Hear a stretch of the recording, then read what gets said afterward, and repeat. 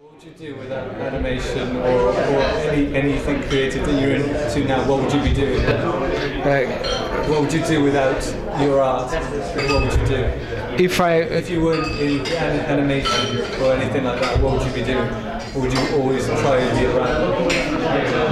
I don't know what by profession I am biologist. I studied biology. I worked 6 years like ecologist. Maybe it's nice to draw and to make film, but also very nice is to do nothing. Just appreciate it. It's inspiring for someone like me to see such creativity in such a direction, which I've never seen been taken that way before.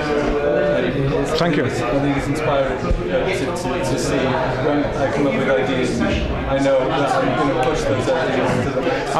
And my background, when my, let's say, art background, I started like cartoonist. I draw caricatures, and it's still a human when you started? Yes, and it's a very good training for your brain. So all the in my school when I teaching, all first years they draw in caricatures. It's very intensive, because for one animated film, school film, it's three minutes, but you're drawing all year this preparation for this 1 week, so you don't using your brains. The project as well whilst you're doing it, so it's consistent. So I had such kind of intensive background. I have been now involved almost 20 years in teaching. So and just to inspire them, you have to show that your brains are faster. You're giving solutions like... What's the most important thing you've taught any of your students? For students? Yeah. There are a lot of things. If you decide to be animated and you cannot sit like 20 hours on the table,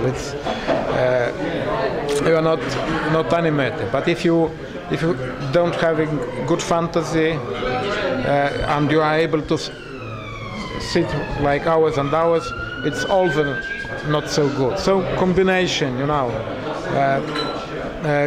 I think very important is some kind of flexible thinking, so that you don't sticking in.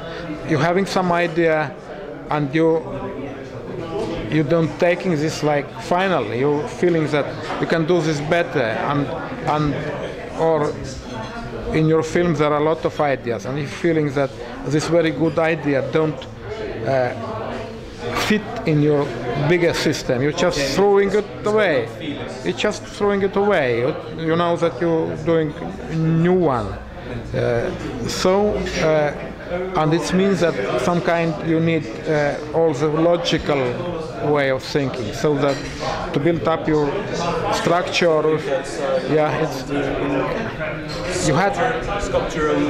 you have to create by your fantasy exciting details, but to combine them, it means that you have to think in different way, like mathematics or engineer. Is experience important in that mix as well, on top of that? Of course, experience is important, but experience in long term, it's could be also, you're becoming like